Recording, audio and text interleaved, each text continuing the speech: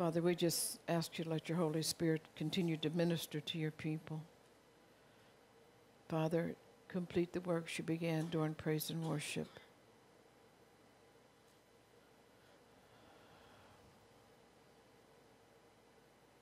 Holy Spirit, we give you full rule and reign over this service right now. Father, have your way. Have your total and complete way right now in the name of Jesus.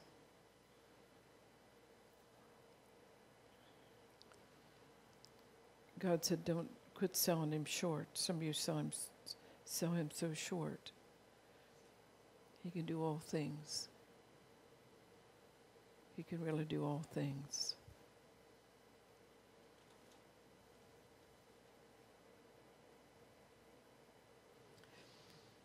How many of you this week you have been bombarded on all sides? You not even just by the enemy, but there's so many things coming at you at one time. And I said, God, this is unreal, you know. Everything's coming at us at one time. And he said, it's all this is coming at you is to distract you from doing the things that God is calling you forth to do. It's the enemy sidetracking you. So we have to make sure that we don't get sidetracked by the enemy. And even though God is fulfilling promises that he's given to you, sometimes with those promises being fulfilled comes extra work. Right?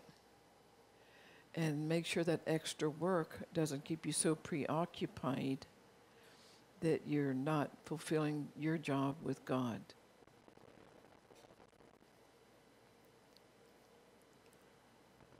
One way that works is God does something in your life that he's promised you he's going to do. And along with that comes extra activity, and your mind is going crazy, you know, trying to comprehend everything that God is doing, and you're trying to study. This is me, you know. You're trying to study, and your mind is just saying about this and saying about that and saying about that, and where you can't really concentrate. So this is a place where you have to really make yourself concentrate. You really have to just say, mind, I am the mind of Christ, and I'm going to concentrate on the things of God. And even though the blessings have occurred, I'm not going to let those blessings sidetrack me. Amen? Because I'm telling you, God's been fulfilling my promises he's been giving me, and along with it comes an awful lot of side distraction. And we're going to have to now be wise and know how to handle everything that comes along with the promises being fulfilled. All right? All right, God said this is a year of the fullness of his blessings. God wants to bless the body of Christ overly abundantly. He's been wanting to bless us, but we have not been receiving the blessings in their fullness. Now, I'm a little bit upset with the body of Christ because the body of Christ is slack and they are not doing the things they're supposed to be doing in this day and hour to combat the things that have already come into the world.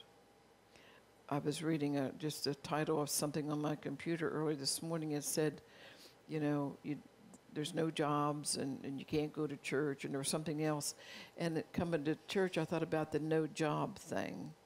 You know, they cut down all the jobs. And so what's happening then, the government's paying you to stay at home, giving you more when you stay at home than if you was working. So there you are getting fat and lazy, sitting at home doing nothing and receiving this free money. Don't you understand that's the beginning of communism? They get you happy and free, sitting at home doing absolutely nothing, and the government's taking care of you. Next thing you know, all your rights are yanked out from beneath your feet, and the government owns you. Now, are you going to sit by and let that happen?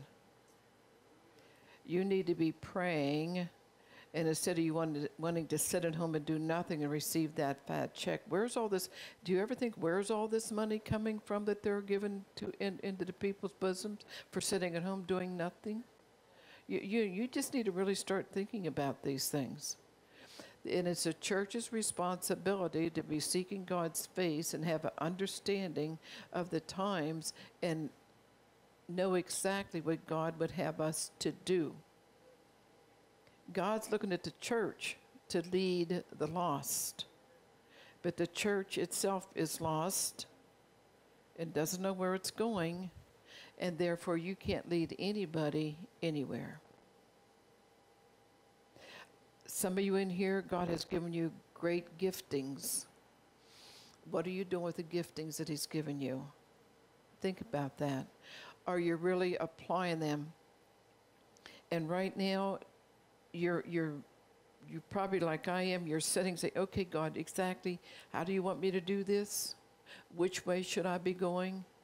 Who should I be reaching out to? Who should I not be reaching out to?" Because if you're not careful, you're going to get overburdened, and you're not going to get anything done, except you're running around in a circle. So God wants His body to get in His presence. And He's been talking about wisdom for quite some time now and discernment, and we need to have both. I forgot what He said in a fresh word this morning. It was about something like the church doesn't do it. How are you going to help the lost? I think that's what it was, the gist of it. And so what are you doing? What are you really doing with your time? You shouldn't have any spare time right now. You shouldn't. You should be so busy with the things of God, you absolutely, positively don't have any spare time. You're going to find yourself getting up earlier, going to bed later, because God's going to have you busy, because He's trying to get this thing lined up so He can do what He needs to do to bring His glory. And the church is not lining up. I'm surprised. I keep reading where the bigger churches are closing their doors totally and completely for the whole year of 2020. And what that's doing is causing people then not to want to go to church. They're going to get lax in that area. And then a greater falling away is going to occur. So you, who God has placed as a pastor over people, you need to be on your face crying out to God, how do I lead these people? Give me wisdom, Father. Because I'm going to tell you right now, you do not know how to do it. It's going to take God giving you wisdom how to do anything. Are you hearing this? Please don't try to use your own intellect to do anything that God has called you for to do. You have to be moved and directed by the Holy Spirit, or you're going to lead people astray. When people hear you're going to church, they're looking up to you really, and they're watching how you are growing, how you're reacting, and how you adjust to things. And that's going to determine how they're going to move forward. If they see you stumbling and falling in every avenue, they're not going to want your God. They already have that God. They want a God who is sturdy and steadfast and strong under all pressures. Come on, and God is right now is on the move. He is answering your prayers. He's doing the things you've been asking Him to do. I know some of you don't like what the answer to your prayer is, but you're getting your answer to your prayer. And it's putting a lot of pressure on you to grow up and be a secure person where other people can run into your tower and they can be secure also. All right? And, I'm hearing God say, woe be unto those pastors who lead my sheep astray. A pastor's job never ends.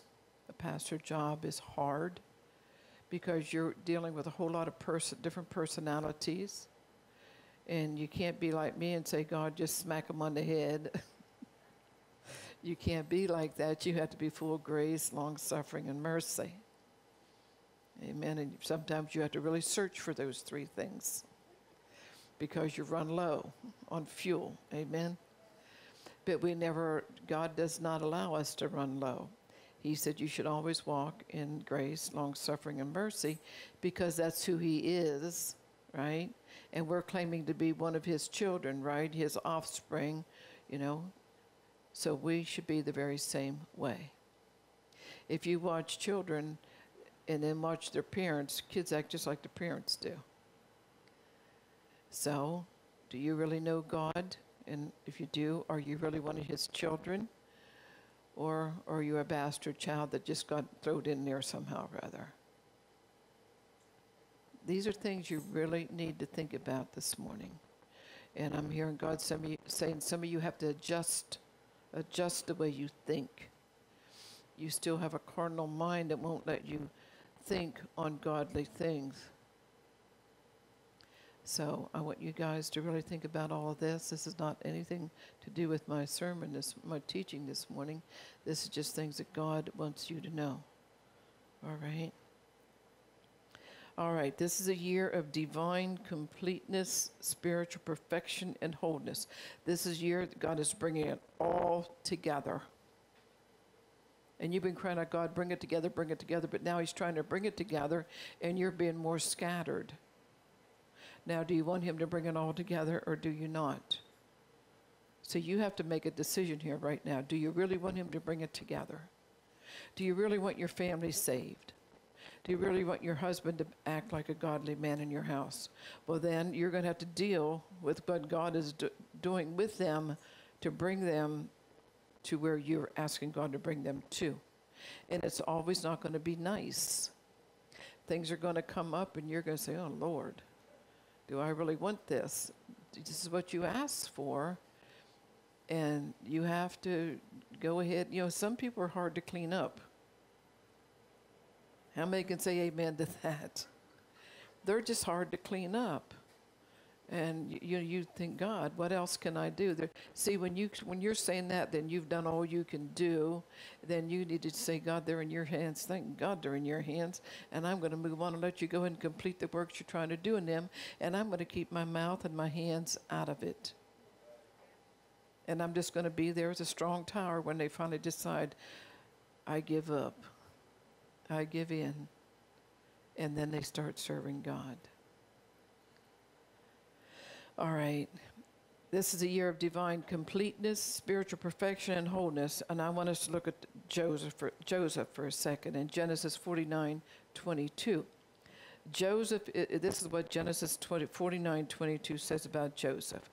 Joseph is a fruitful bough by a spring.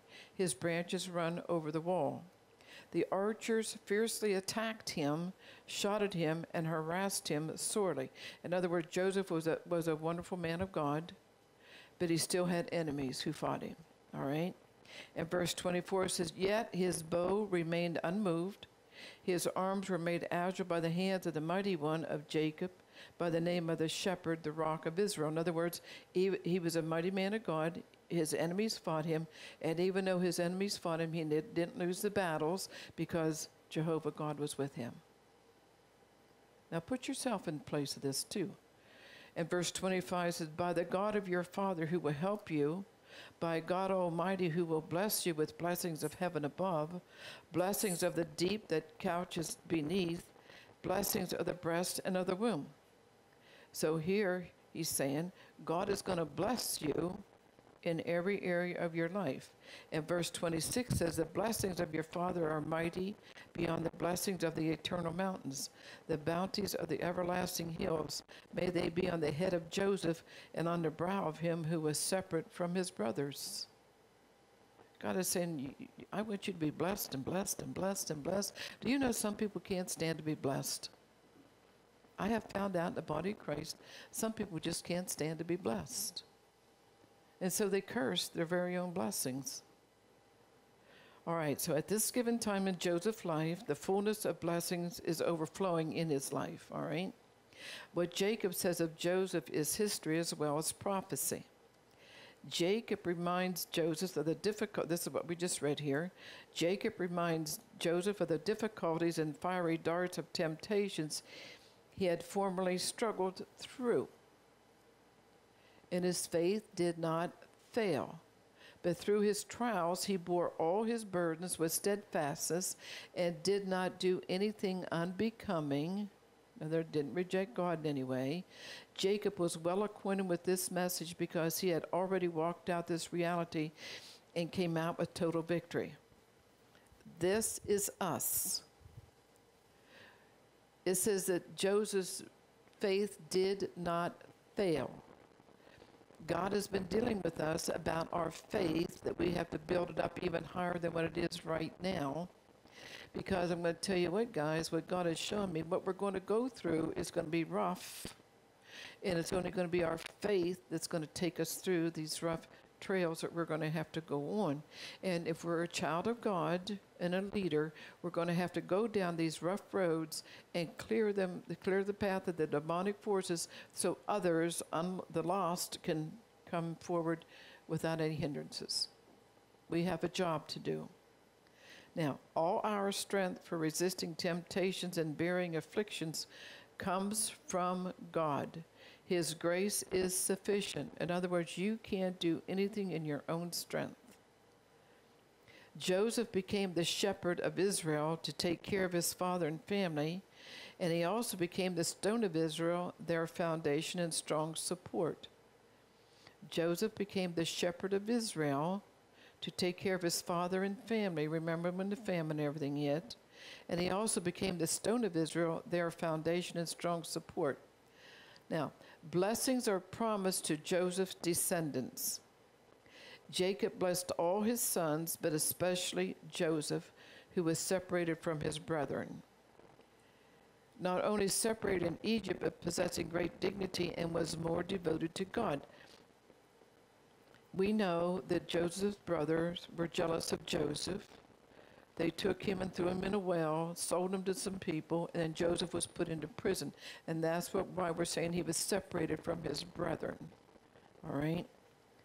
All right, this is a real picture of the year 2020, including the Tet symbol that represents a new wineskin or even a fertile womb.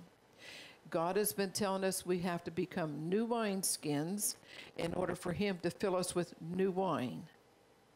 And he's been promised us that we're going to birth many nations. In other words, save many souls. All right? This is all going to happen in this year.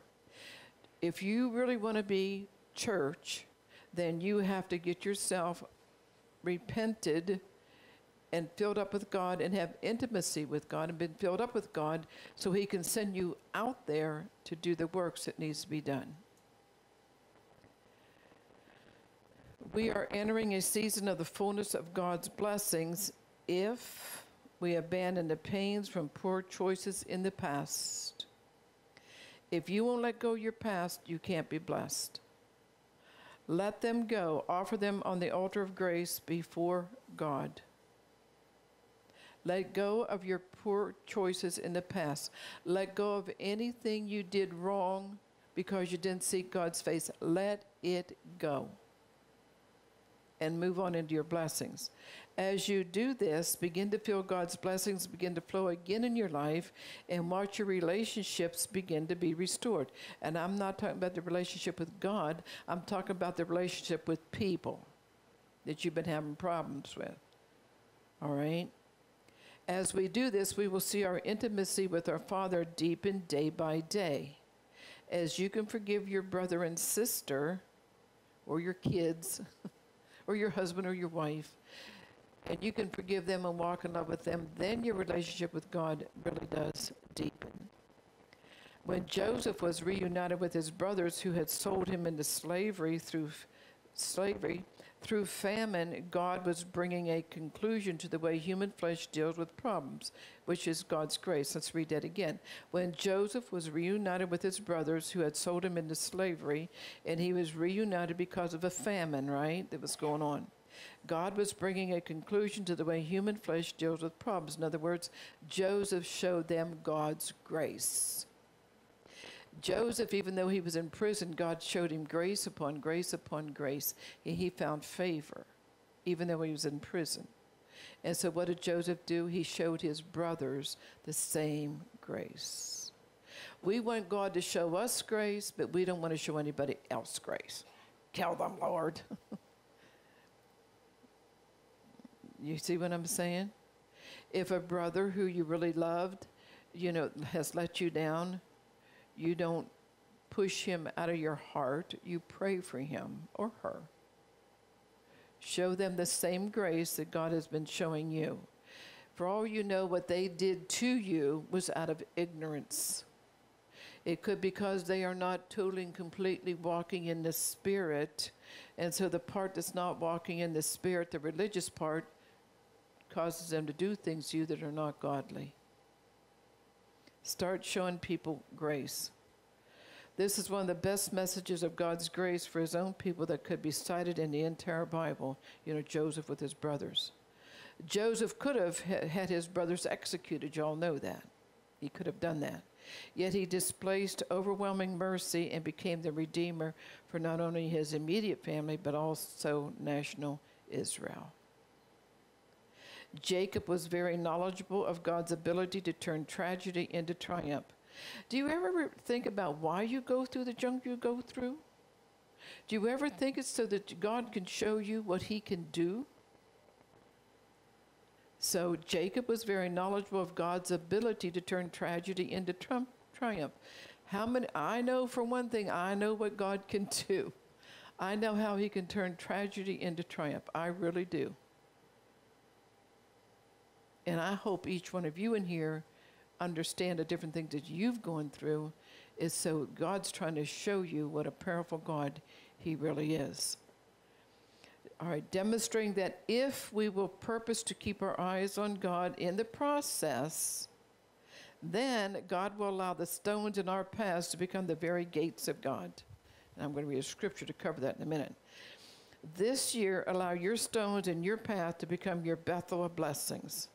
In other words, whatever the enemy has thrown in front of you to try to stop you, praise God for it, and let it be a blessing instead of a curse. All right, let's read Genesis 28, start at verse 10. Jacob left Beersheba and went toward Haran, and he came to a certain place and stayed there that night, because the sun had set. Taking one of the stones of the place, he put it under his head and lay down in that place to sleep. And he dreamed, and behold, there was a ladder set up on the earth, and the top of it reached to heaven. And behold, the angels of God were ascending and descending on it. I literally saw that ladder. It does exist. And behold, the Lord stood above it and said, I am the Lord, the God of Abraham, your father, and the God of Isaac. The land on which you lie, I will give to you and to your offspring. And what was Jacob doing? He was laying on the ground on a stone. And God said, and behold, the Lord stood above it and said, I am the Lord, the God of Abraham, your father, and the God of Isaac. The land on which you lie, I will give to you and to your offspring. See that? And to your offspring. God just doesn't want to bless you. He wants to bless your entire family. But some of you say, well, they don't need to be blessed. Cut the blessing off right here, God. Don't let it go any further. No, he wants to. See, that's not right. That's not grace. All right, 14 says, your offering shall be like the dust of the earth, and you shall spread abroad to the west, to the east, to the north, and to the south. And in you and your offspring shall all the families of the earth be blessed. All the families in the earth will be blessed. Behold, I am with you and will keep you wherever you go and will bring you back to this land. Now, this is God speaking to Jacob. For I will not leave you until I have done what I have promised you. I will never leave you nor forsake you. And then he tells you, so what does he tell Jacob? I will never leave you until I accomplish what I have promised you. Then Jacob awoke from his sleep and said, surely the Lord is in this place, and I did not know it. This is where all the blind church is. Surely the Lord is in this place, and nobody knows it. Amen. Come on. And Jacob was afraid and said, how awesome is this place? This is none other than the house of God, and this is the gate of heaven. And where was he at? Laying on the ground on a stone.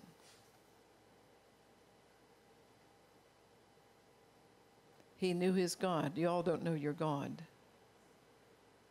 because you get all upset when trials and tribulations come your way. Now, Jacob went on to pay a great price for the valuable lessons of a pathway from trickster to triumph. Some of you are learning valuable lessons as you're going. Please learn them quickly, because you'll keep going around that mountain over and over again until you learn them. Remember, God told me you can go around that mountain as long as you want to, and when you're ready to quit going around the mountain, I'll be here for you. In other words, I was trying to do it myself, and God wanted to do it for me. So how many of you in here this morning are trying to do things in your own steam, and God's saying, let me do it, and you go on to do what I'm calling you for to do? Joseph was just one such reminder, yet in the end, God turned all things around to bring us the message that this year offers. This year is a birth of the church's turnaround. Judy Jacobs, I think it is, just wrote an article about that. I read it this morning. And she said this is year of the turnaround in the church. She has a song out by that too. Now, Joseph was Jacob's favorite son. Joseph is a Hebrew spelling for Joseph and means he increases or enlarges or becomes more full. Just as this time of revelation came to light to Joseph that his brothers lied to their father, he didn't know that he had lied to his father, it also lets us know that in 2020 we must let go of any sinful patterns of our past. Joseph had to just forget what they did. But when I said about him being a trickster, at first he tricked them. He wasn't happy with them. But then he got God's grace going, and then he blessed them. Some of us have been like that. We haven't been showing God's grace. So after this morning, I want you to show God's grace and forgive them for whatever they've done. This will bring the necessary healing of old sinful ways to a required end. In other words, if you'll just let go of all that junk, you're going to be healed. How many of you, let's just say 2 months ago, all of a sudden you start thinking of all these terrible things somebody has done to you. It just sort of overwhelmed your, I don't know if I did that. In other words, it's coming from. And the enemy wanted me to hold aught against a dead person for the things they did that I forgot they did. But he was trying to trick me and trying to get me out of God's will by bringing all that junk back to my memory. And it was through another person. You remember they did this? No, I hadn't even remembered that. But see, they would bring that to, the devil was using them to bring that to my remembrance, so I would stew in that. Well, I didn't stew in that. I said, I just don't even care about it. And I'm going to continue to move on. And this is what you have to do. You have to forget what people did to you. I know it hurt. And I know because you were ignorant, you fed into the thing too, and it destroyed you in some areas of your life. But see, you were just as bad as the person that was doing it. So you have to let go of it and move on. All right, I said, it also lets us know that in 2020 we must let go of any sinful patterns of our past, and this will bring the necessary healing of old sinful ways to a required end, because God will now enlarge our blessings into their fullness. We are in a season of both Chronos and Kairos times. It is time for our Chronos times to become a season of fullness. If you don't let go of them, you're not going to enter into this fullness of time that God has for us right now. We must understand what kind of lifestyle God desires for us and not give in to human efforts or busyness. 2020 will be a year to end the strife of past broken relationships and once again move forward with your obedience to God in birthing your destiny. I'm telling you guys, as long as you hold on to those past hurts, you're never going to fulfill your destiny in God. You're just not going to. You're just not. You need to really get this in your spirit. Some people sit in church, amen, amen, and amen, but then to go home and, you know what they did to me? You didn't. Amen didn't help you. You really have to determine. I'm not going to think about that ever again. Period. It's done and so with. I can't change it. I didn't change it when it happened. I can't change it today. And God has it, and I'm never going to think about it again. And I know, I'm hearing God say, this is very frustrating times. Very frustrating times. And we have to understand, and this is what he's saying, we have to understand the enemy is bringing old mindsets back, trying to get you to think of the things that you said you're never going to think of again. All right?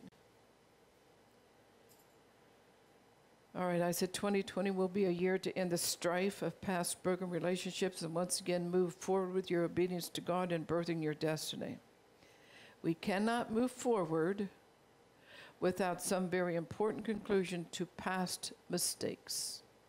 In other words, it's somebody didn't do it to you. You made mistakes.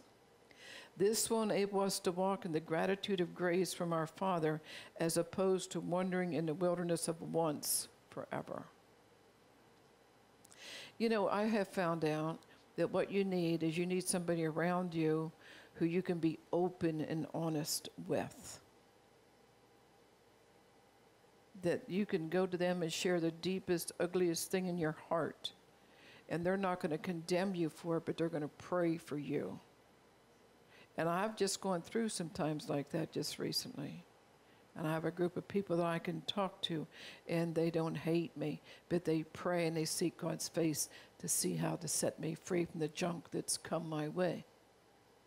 See, as long as you think that you have to keep everything bottled up, you don't want anybody to know that you have bad thoughts too, you're going to stay in bondage.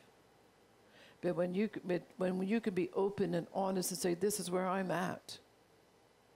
I've cried out to God here in the last couple months, and God, I'm not even fit to be a pastor with what's going through my heart right now. But the people I called and shared my heart with, they prayed, and God brought me through it. Come on, you are not God. Your heart is not always pure. It is not. Now, if you are like that, then you go ahead and go into heaven, because there's no place for you down here. Amen. Do you know why a lot of people don't get really saved in churches? Because the pastor makes them believe that the pastor is immovable, that they no way can they ever sin, and they never tell the truth. And the people are trying to live up to what the lifestyle they think the pastor has, and they can't make it, so they leave. You're going to have to be open and honest. You're going to have to bare your heart. And whenever you're ministering to the lost world, you're going to have to say, you know, they're thinking you're God, you know. But you're going to say, look, this is what I did. This is where I was at, and this is what God did for me, and he washed me clean, and here I am today. This is what's going to win the lost, is honesty. The truth of who you were and the truth of who you are right now today. And you just can't say that's who you are now today. You have to be living that example so that others can follow it. The spirit of travail is dropping on everyone who positions themselves for desperation to birth their prophetic destiny now. I wrote that because all I've been doing lately is crying. I just crying. I said, God, help me. Just crying. And God has helped me, God is helping me through each and every day. God, I need your strength today. Before I even get out of this bed, I need your strength so I can live out this day. Come on. The devil is relentless. And he's going to keep trying to take you out until the day you go home to be with your Father in heaven. And if you don't think that that's not true, then you're already lost. That's how you can tell how close you walk to God, is how hard the devil fights you. If he doesn't fight you, that means you're no threat to him. No threat at all. So he just passes you by, and he goes and fights the ones that can really tear down his kingdom. All right? Grace is sufficient for all of our needs. And 2 Corinthians 12:9 says, but he said to me, my grace is sufficient for you. For my power is made perfect in weakness. Therefore I will boast all the more gladly of my weaknesses, so that the power of Christ may rest upon me. And this is Paul speaking. And what does Paul say? God told him, my grace is sufficient for you, Paul. For my power is made perfect in weakness. In other words, when you're weak, that's when you really cry out to God. And that's when God really comes on the scene in a strong way. And Paul says, therefore, I will boast all the more gladly of my weaknesses, so that the power of Christ may rest upon me. 2020 is the time the body of Christ is being encouraged by God to forget the past. And you know, he's been dealing with that with us. Embrace your fullness of blessings and take that message to a very hurting world. 2020 is a year of evangelistic harvest. The year 2020 became the beginning of one of the most unprecedented times of harvest this nation and the world will ever experience. God has been preparing us for this reaping. Have you been allowing God to prepare you to be a harvester? We need to have our visions of a move of God raised higher. Take time to follow the Lord's drawing you into a deep hunger for intimacy with Him and the sheep of His pasture. In other words, you want God to draw you into a deep intimacy with Him along with the rest of the church. Just not yourself. Don't be selfish. He cares for every one of His creation. He made us to glorify Him in all the earth. 2020 will be a year that is initiated in many exciting ways. Begin to thank the Lord for all His love and grace and care that He gave us more than we could ever deserve. All right, I'm going to just share a testimony here. I've really been trying to get my household to live a godly life, and the more I try that, the more they don't like me. And I was laying in bed last night saying my prayers, and I started crying, and I said, you know, God, just take me on home. The more I try to live holy, the more they don't like me. And Gabriel said, I just heard you teach that if you're going to live for God, you're going to not be loved, and you're going to be persecuted. So listen to what the little boy said. And I said, you're right. He reminds me of different things. But you need somebody around to remind you. Yeah, so why was I crying? Because somebody I love dearly, and I'm trying to get him turned around, doesn't like me right now. It's going to hurt. It's going to hurt your heart when your kids turn against you, when your parents turn against you, whoever it is. A bit like Gabriel said, you have no right to complain because you taught it. You got to live what you teach. What did God say? If you're not living what you teach, you don't stand behind this pulpit and teach something you're not living. Amen. 2020 will be a year for praise and thanksgiving. In Psalms 100 verse 4 says, enter His gates with thanksgiving and His courts with praise. Give thanks to Him. Bless His name. That's what you all did this morning. I thought it was exciting. In 1 Chronicles 16, King David appointed Levites to lead in prayer, thanksgiving, and praise. At the heart of this chapter is thanksgiving. Beginning in verse 7, David recited his own psalm of thanks to the Lord. The verses following reveal a beautiful song of gratitude to God. 1 Chronicles 16, you ought to read it, and he tells how he appointed each person to do a certain thing so they could really praise the Lord in a proper way. True worship of God issues forth from grateful hearts. Do you ever think that that's why people don't really worship God in the house of God the way they ought? Is because they don't have a grateful heart for what God has done for them? Think about that. I did when I wrote that down. And after I read that chapter, you come in here, you're upset with God, and so why should you sing to Him? Why are you upset with Him? You ought to be upset with the devil, because he's the one that's making you think that way. Exchange a spirit of bitterness for a spirit of thanksgiving. A feeling such as bitterness, envy, hostility, and pride disqualifies anyone from genuine worship. You hear that? A feeling such as bitterness, envy, hostility, and pride disqualifies anyone from genuine worship. When Sister Mary came up here and started dancing, that was the Holy Spirit that made her jump up there and dance like that. And you could just feel the anointing just flowing. So she didn't have any of these qualities in her this morning, or she couldn't, the Holy Spirit wouldn't have used her to do that. And what the Holy Spirit was trying to do, he said, I wished everybody would allow me to touch them like this, and they would all dance before me. Are you listening? So what's in your heart?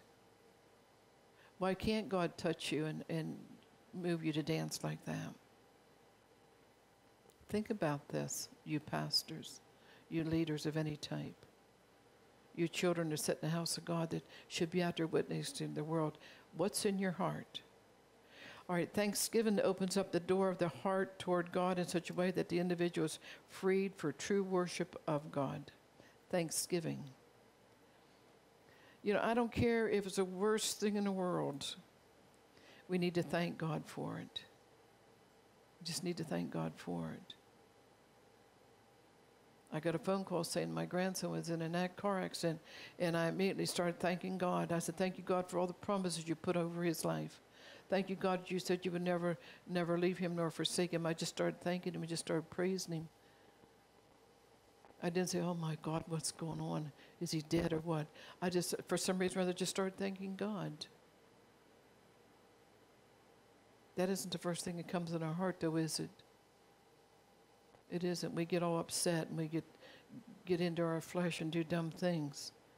All right, everywhere in Scripture, this spirit of thanksgiving is revealed as vital to our worship experience. King David had a lifestyle of one trial after another. If you read his history, that's what it is. King David had a lifestyle of one trial after another that could have been his ending at any moment if he had ever given into defeat.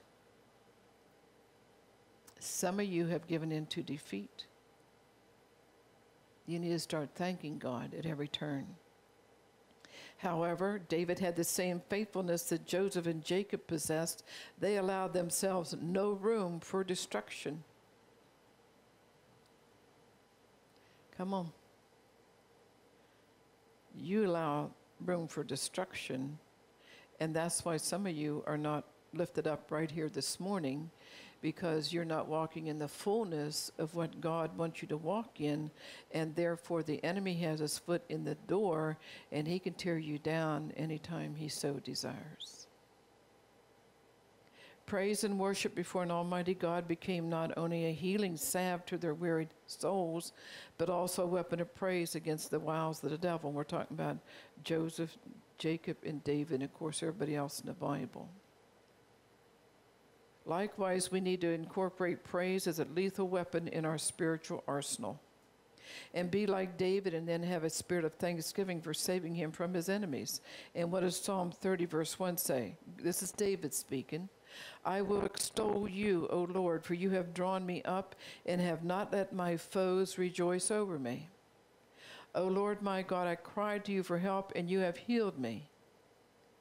O Lord, you have brought up my soul from Sheol. You restored me to life from among those who go down to the pit.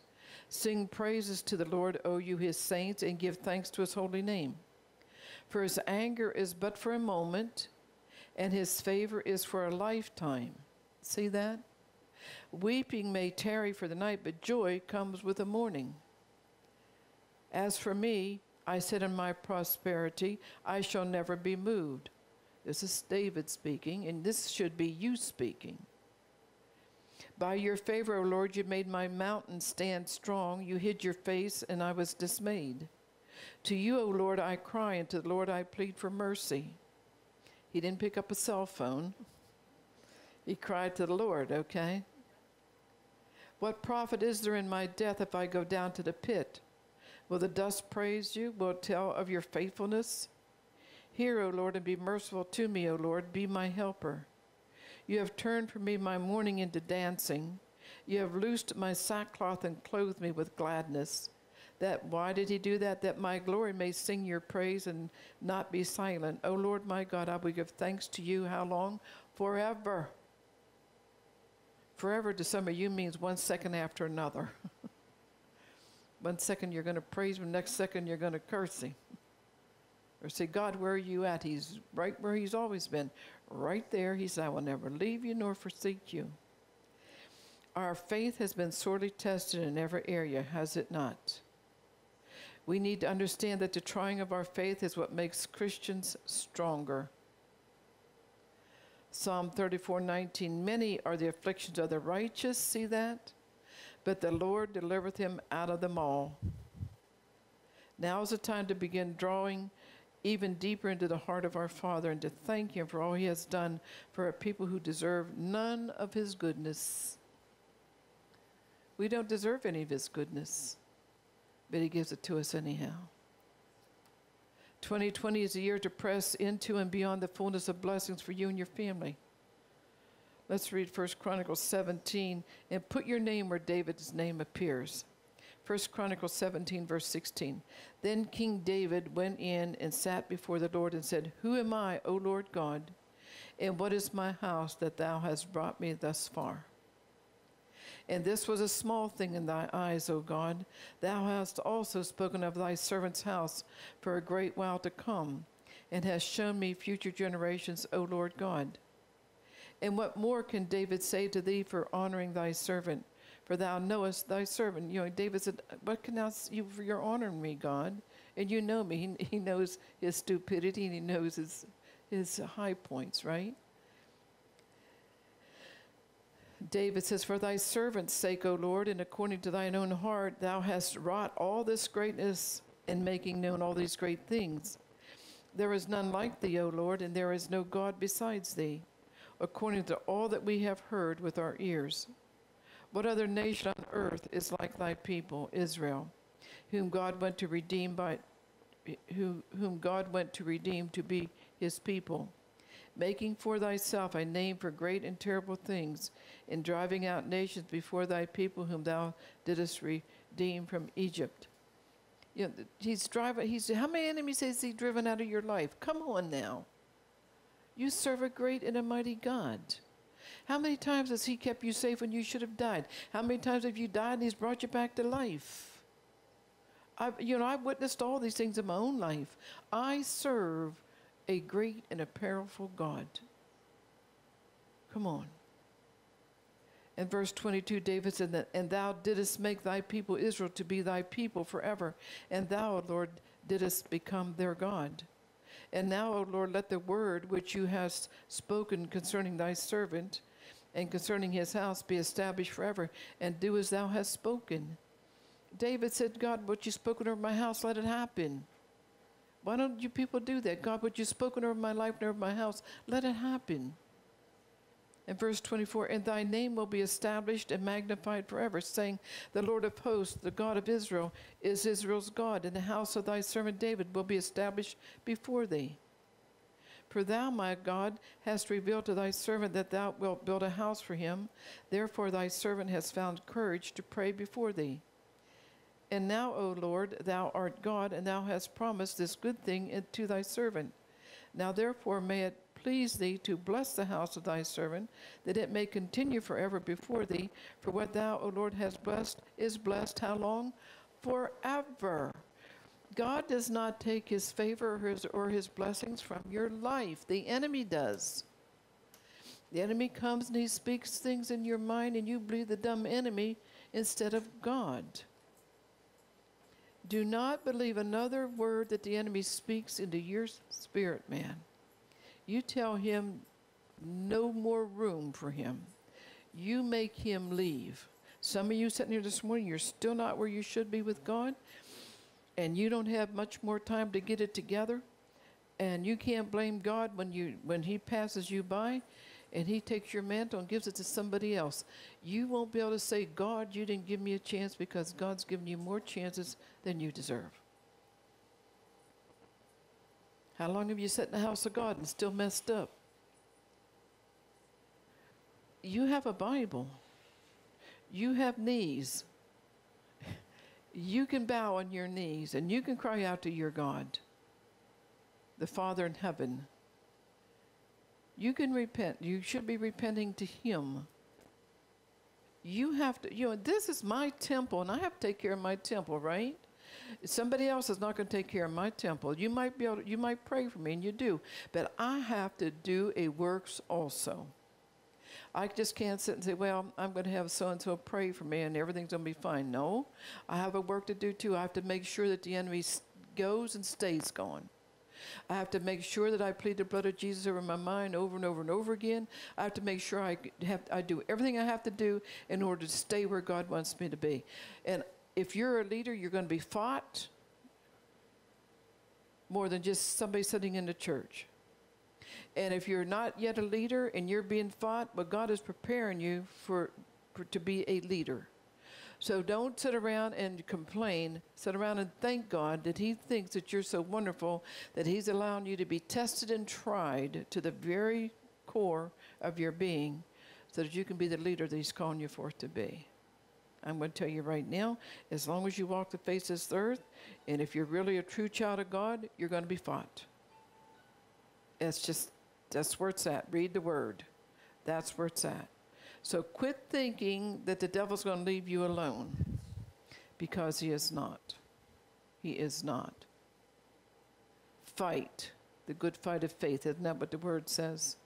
You know, I often think about everybody wants God just to do everything, get you healed and do whatever. But if you think about Paul, they were in prison most of the time praising God, and that's where he wrote the letters to the different churches, in prison, in stocks, and being whipped. And they say the deepest part of the prison is where the sewer runs through the town. So here he was sitting in the sewer where all the poop was, and he was praising God. You guys can't even praise God, and you sit in your little mansions here, up here, and everything's just clean and neat and tidy. You can't praise God because you're too busy complaining. Don't you feel ashamed of yourself? I hope I shamed you. I hope you're ashamed of the fact that instead of you praising God, you're complaining. And God said, you complain more than you praise, he really wants to touch you this morning so that you will no longer complain, but you will become a praiser of the Father. And your praise will be so great and powerful that it will pour over into other people. So if you're going to be honest, this is the altar call. If you're a complainer, God wants you to come forth, and he wants to touch you where you won't complain again. And he's going to give you the power and the authority that you won't complain, but you'll praise him even in your deepest pit.